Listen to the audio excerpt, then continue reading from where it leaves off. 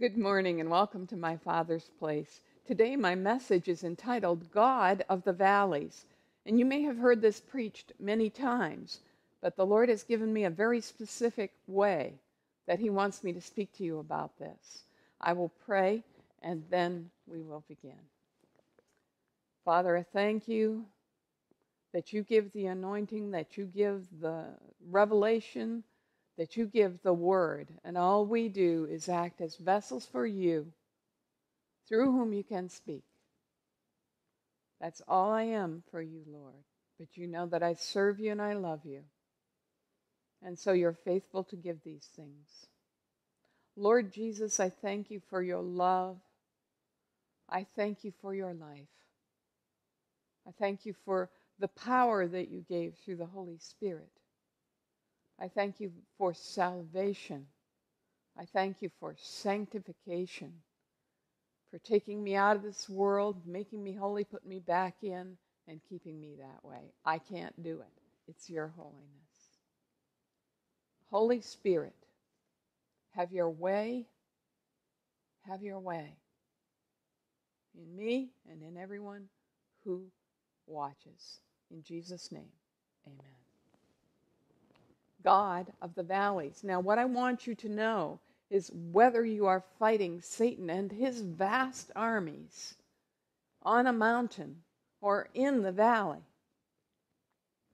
God will give you the victory. The Lord will give you the victory if you will listen to him, if you will listen to those who he sends. He will give you victory. Hallelujah. Why?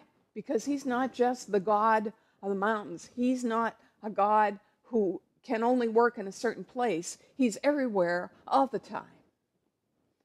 Highs, lows. And you will have, beloved, spiritual highs and spiritual lows in this way, and this way only, if you're following hard after him. You will have times when you are on a mountain, and think about it. What's it like for an army that's on a mountain watching an army down below approaching? Not only can you see them way in advance, but you can determine their strategy by watching how they are arrayed, how they're set up. So you see them long before they get to you.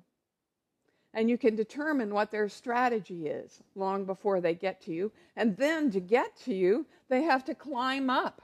So it's very easy to knock them back down. So in a situation like that, spiritually speaking, it's very easy to trust God for the victory. You are in a position where you can see. You are in a position where you can determine. You are in a position where it's hard for the enemy to get to you. But there are also spiritual valleys. I'm not talking about the ones that are caused by you sinning against the Lord. He'll set you free from that if you want him to, if you ask him. But I'm talking about times when all of us who love and obey him simply cannot see in advance the enemy's attack. And that for us is a valley. And when you're in a valley, when you're on a plain, when you're in a place that's flat, and you're standing down there and the enemy's coming at you, you can only see a little bit of him. And you really can't see the whole array of how he's coming at you to determine what your strategy should be to fight him. And so, in that place, beloved, it's much harder to trust God for the victory. Because it came upon you, the enemy has come at you unexpectedly and in a way that you couldn't foresee because you couldn't see. There are times when you can't see. Now, God doesn't put you in those positions because he's mean and he wants to play with you. He puts you in those positions so you'll trust him all the more. When you are in a valley as an obedient son or daughter of God the Father. It is to grow your faith. It is to grow you in your trust and belief that God will give you the victory, no matter what, no matter how unexpected the attack or the ploys of the enemy. You will believe God. He wants you to grow in that always. He's been growing me in that. Hallelujah. I praise God for it.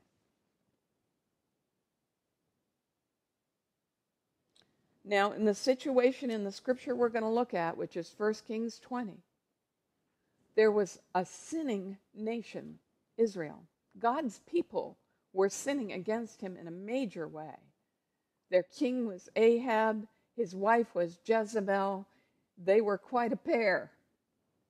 He was worshiping Baal, worshiping the gods of the land, worshiping fertility gods, doing all kinds of things that were not of God. And the enemy had come. And in 1 Kings 20, verse 1, it says, Now Ben-Hadad, king of Aram, gathered all his army, and there were 32 kings with him, and horses, and chariots. And he went up and besieged Samaria and fought against it. Now, Samaria is northern Israel. The kingdom of Israel had been broken up with Judah to the south and Samaria to the north. So we're talking about northern Israel, which was deep in idolatry. And so the enemy came and fought against Israel. And as this battle was progressing,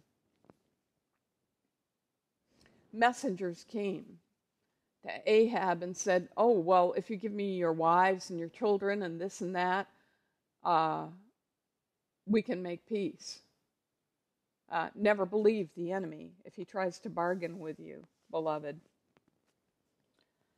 In verse 8 of 1 Kings 20, it says, all the elders and all the people said to him, that is King Ahab, do not listen or consent.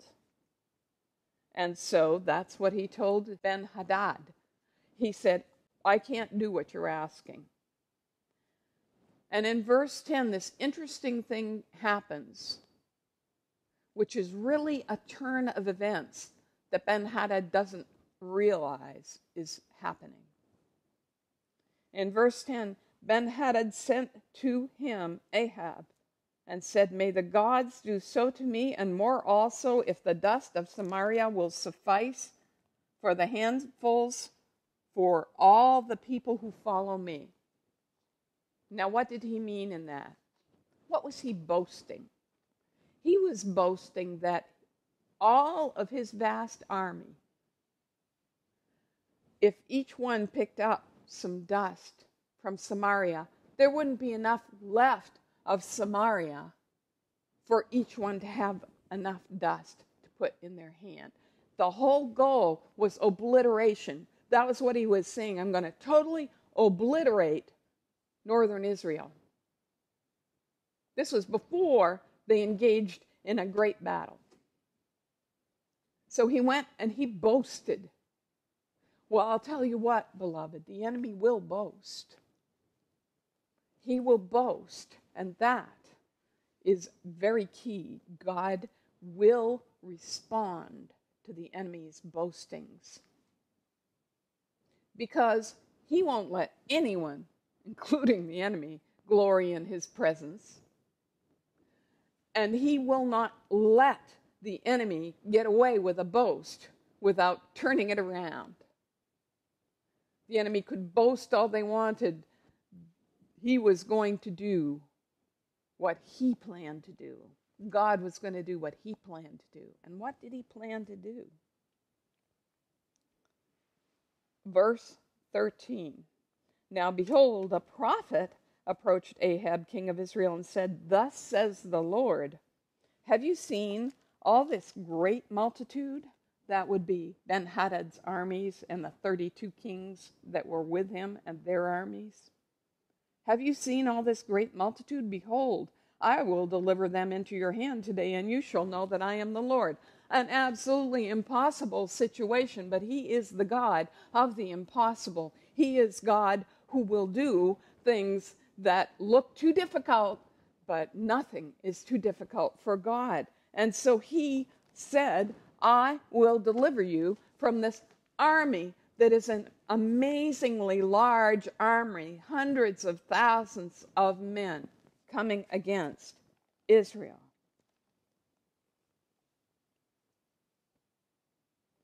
Why? Because of the boast of the enemy and because of the sin of that nation, Israel, his people. He was going to show his people. He was going to show King Ahab. And he was certainly going to show Ben-Hadad that he is Lord and there is no other.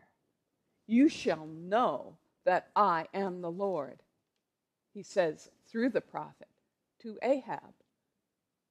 Not these gods that you're following. These aren't God. I am God. And I'm going to show you by delivering you, even though you're sinning against me.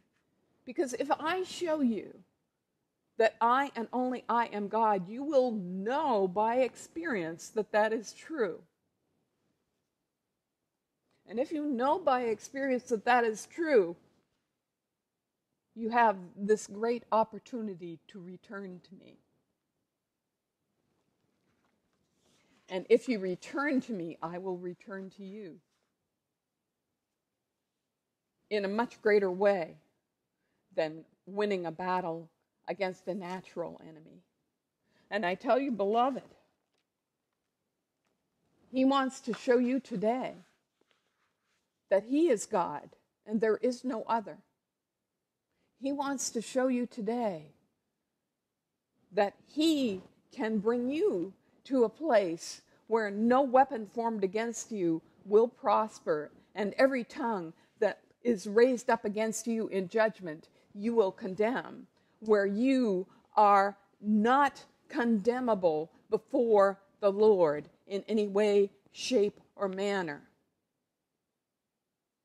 But even for a sinner, he will do that so that you know by experience. And for those who are not sinning, those who love and obey God, those who love Jesus, those who have come to God the Father through God the Son, those who are filled with his Holy Spirit, you can be absolutely assured of victory because you have those promises.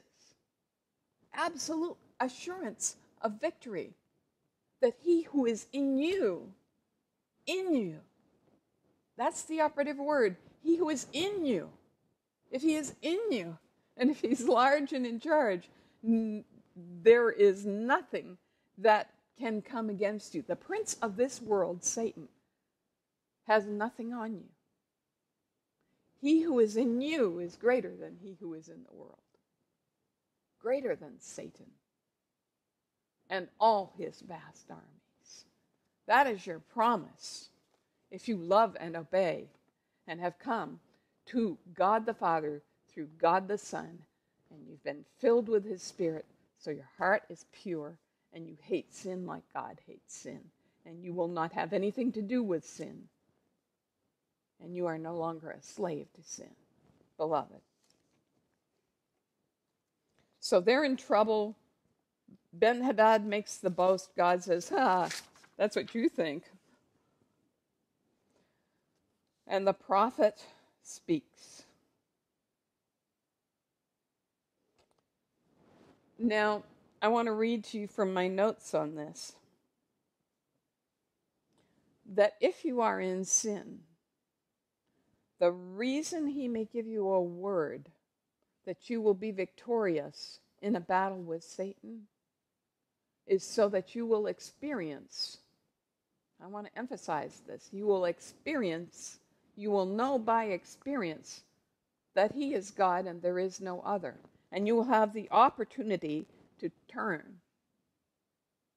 He will free you from addiction to drugs, praise be to God. From alcoholism, praise be to God. From homosexuality, praise be to God. But if you go back to it like a dog to its vomit, if you refuse what he's giving you, if you reject what he's giving you,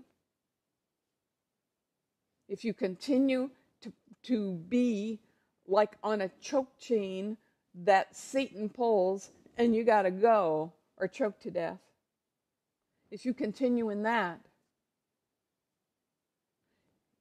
the wages of sin is death, beloved. You cannot have an experience, a knowing, because God has rescued you, even though you're sinning against him. You cannot have an experience of having some chains broken off you and not turning to him completely. You cannot do that. I have seen people who were deep in many sins, who were freed from alcoholism, but continued in those sins afterward.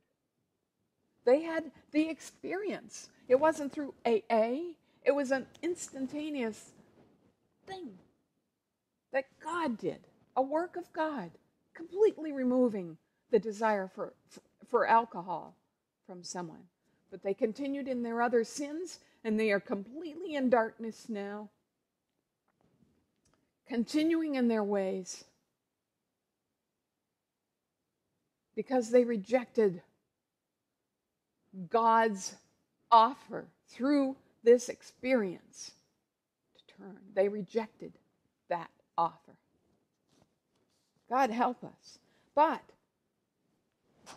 if you turn back to him, if you turn to him, if you turn from your sins, he will take away that desire for sin from you. And you will be among those who are assured victory in every circumstance. Ahab eventually died in a battle that came later.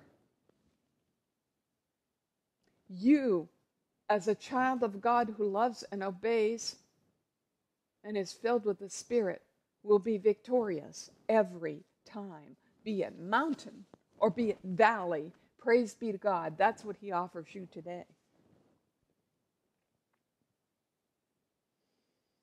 In verse 15,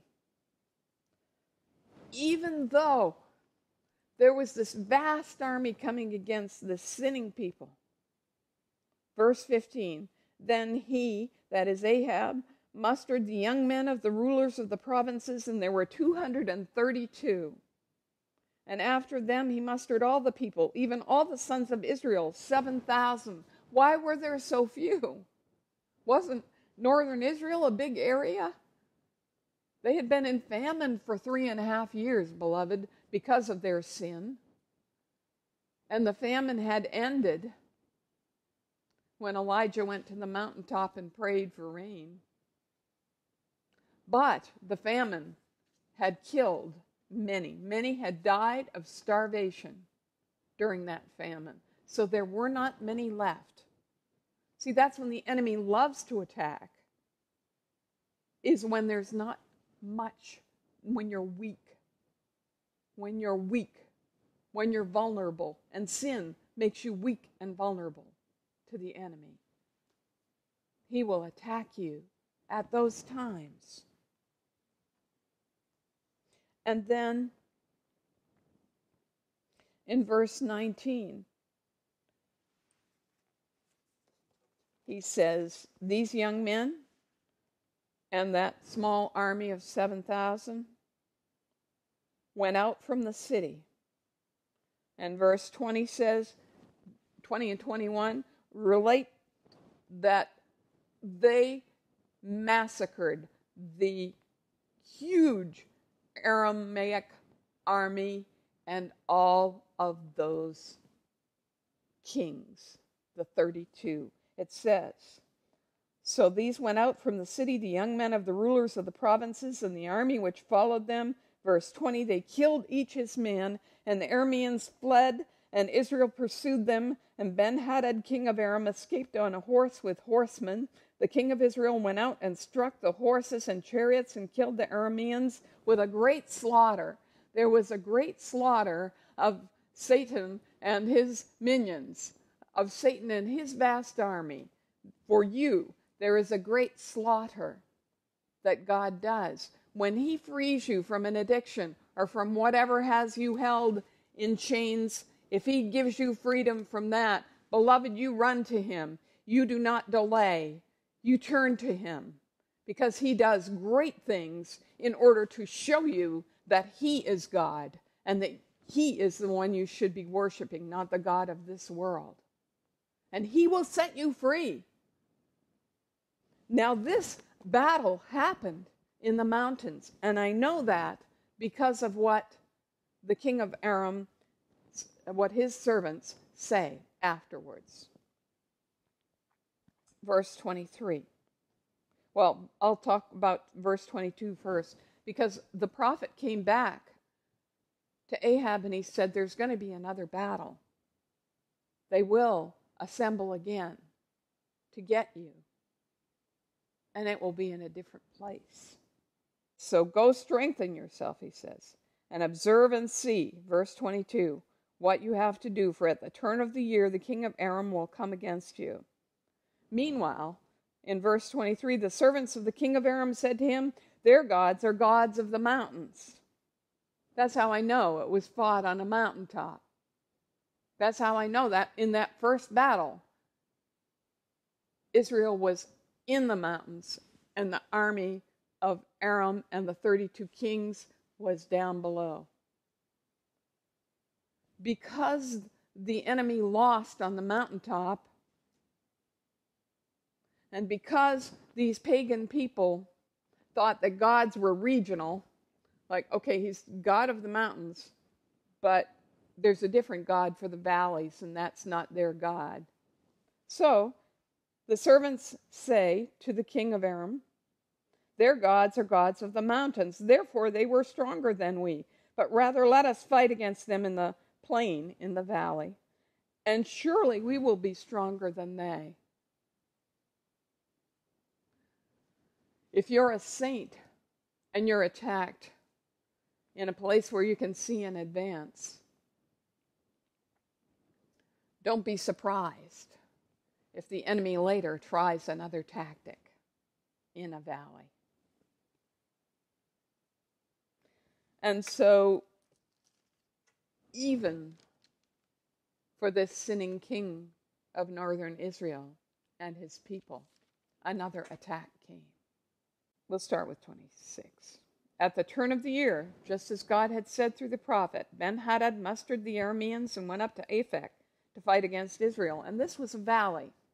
This was a place where all kinds of agriculture took place. You can't do that on a mountaintop. Aphek went there to fight against Israel. And in 27, the sons of Israel were mustered and were provisioned and went to meet them, and the sons of Israel camped before them like two little flocks of goats. But the Arameans filled the country. Another huge army had been mustered.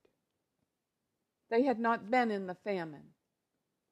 They had huge numbers to replace those who were killed on the mountains by Israel. And so here we are again in another situation which looks impossible. And you can't see as far ahead. You can't see the strategy. You're in the valley. You're at the same level as them now. You can't tell how they're going to come at you.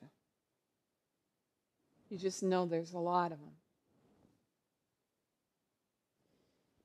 Verse 28. Then a man of God, there would be no way, I must stop and say, no way that Israel should have had victory the first time in the mountains or this time in the valley, because in the natural it looked impossible.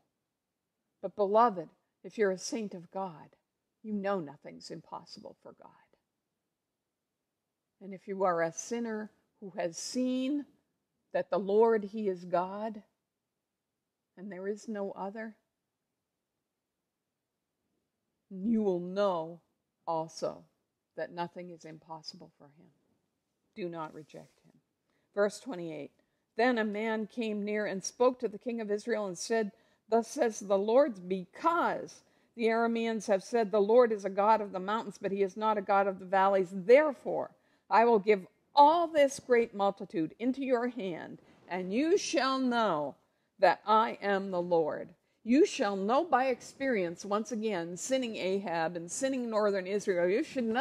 You shall know by experience a second time, even in a situation where you couldn't see in advance, even in a situation where you can't see the strategy, they will lose and you will win, even though you're like two little flocks of goats against a vast army.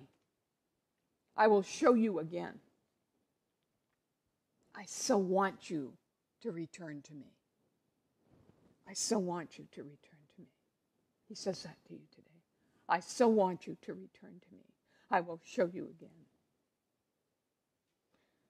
And so, again, victory in verse 29. So they camped one over against the other 7 days, and on the seventh day the battle was joined, and the sons of Israel killed of the Arameans 100,000 foot soldiers in one day. A small army of 7,000 and change kills 100,000 of the enemy. Oh my. One will kill 1,000, two will kill 10,000.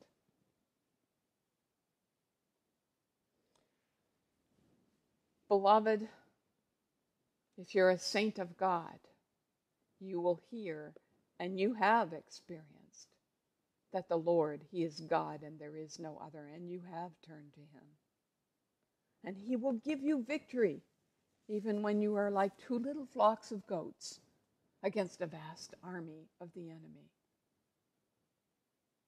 And O sinner who calls themselves Christian, this is about God's people.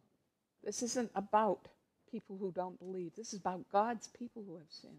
If you are one of God's and you have sinned, He will tell you, He will show you even twice, so that you will know by experience that He is the Lord and there is no other,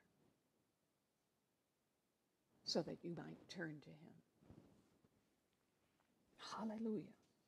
What a gracious God you have, that even though you have willfully disobeyed Him, and that's what I mean by sin, you have willfully disobeyed Him, you have set your hat against Him, and you have stuck your tongue out at Him, and you have said, I'm going to do what feels good to me.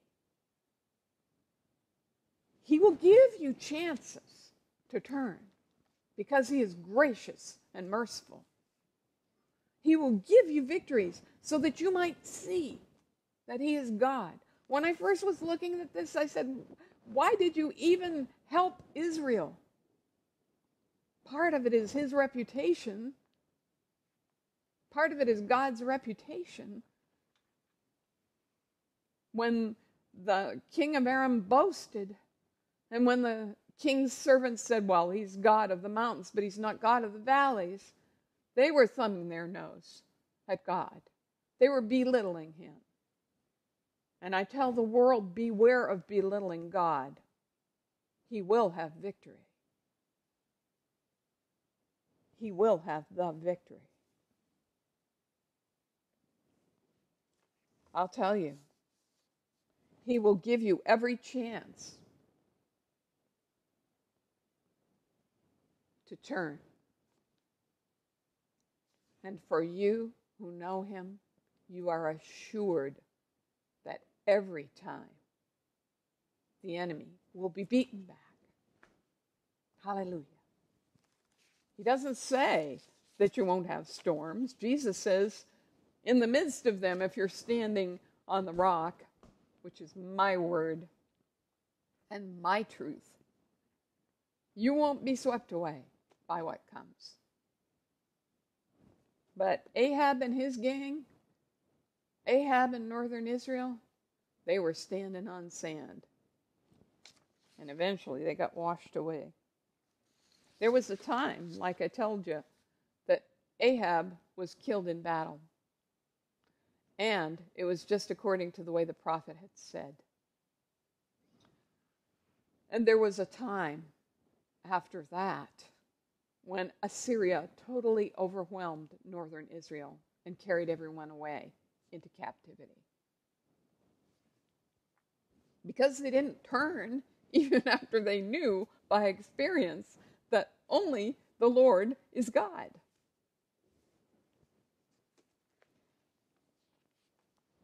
He delivered his own people who were sinning against him so that they would throw their idols to the moles and the bats. Just throw them away as useless and worthless. And he's asking you to do that. If you've got idols, if you're sinning against God willfully, you don't have to have a little model of a man standing here. You don't have to be carrying that around in your pocket. It's what's in your heart that's where the idolatry happens. And so he wants to free you from that. He wants you to know, and he will show you by various means, that he is the only God. And if you receive that and you turn, you will be saved. But if you continue in your sin, you may call yourself one of God's, but sin results in death, beloved. There will be judgment for you. There will be judgment for you. So turn. He is the God of the mountains and the God of the valleys, and there is no other God. So whatever God, including you, yourself, me, myself, and I, that you might have, throw that away and come to him today. And there will be no mountain and no valley where you are defeated. Ahab was defeated. The whole of northern Israel was defeated. You will not be if you turn. If you don't turn, it will be the same for you as Ahab and northern Israel. He says, "Oh, today, come to the God of the mountains and the God of the valleys." You who are Christians, who follow hard after Christ, who obey him, who have had their hearts purified, who have God in them, I tell you, every promise of victory in this word is yours. No matter if you can see the enemy way ahead of time, or if you're in a valley where you're saying, "I'm perplexed, Lord, I don't know what's going on." He will give you victory either way. Because of his great mercy, the Lord gives victory even to those who are sinning against him, that they may know by experience that he is God and there is no other, and that they may turn. Great mercy.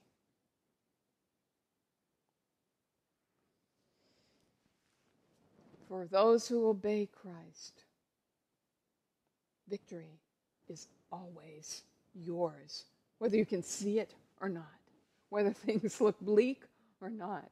You can stand on the entire Word of God, which tells you that if you live for him,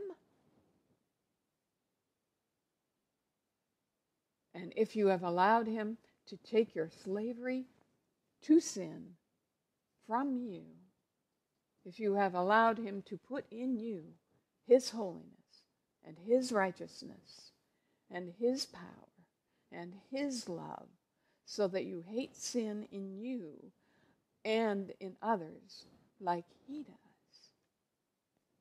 If you do those things, these are yours. These are yours.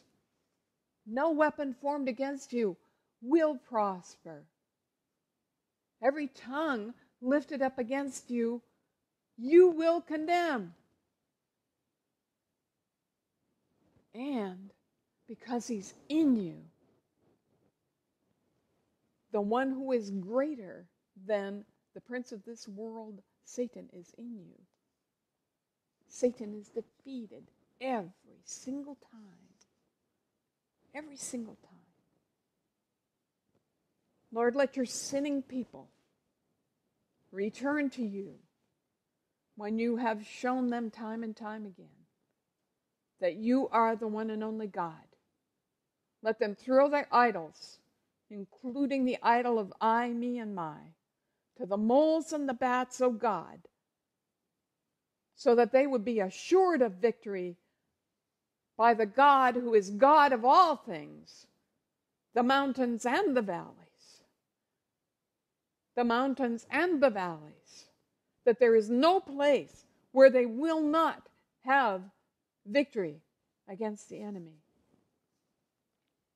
May they return to you, your sinning people, Lord, Israel and the church. And Lord, give your saints assurance even now with this message that all your promises for them are yes and amen. Jesus, I give you glory that you are the amen. You have the final word. You are the truth. And you are the so be it. Let it be so even now.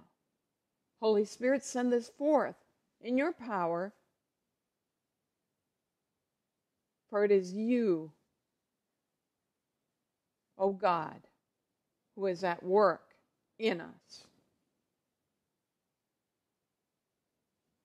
to prove to the world around us that you are the one and only God. Victory is ours, O saints. In Jesus' name, amen.